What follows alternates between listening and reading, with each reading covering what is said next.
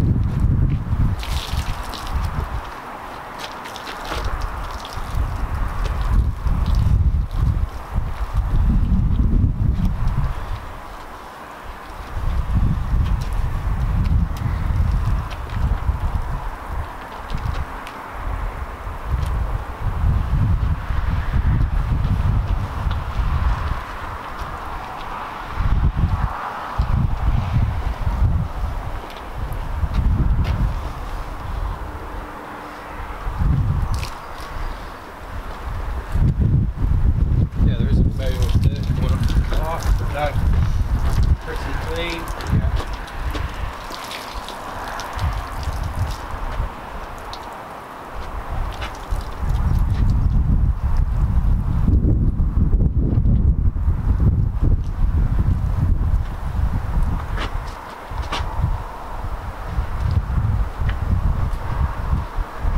Martyn had never used a machine polisher before and was very keen to learn.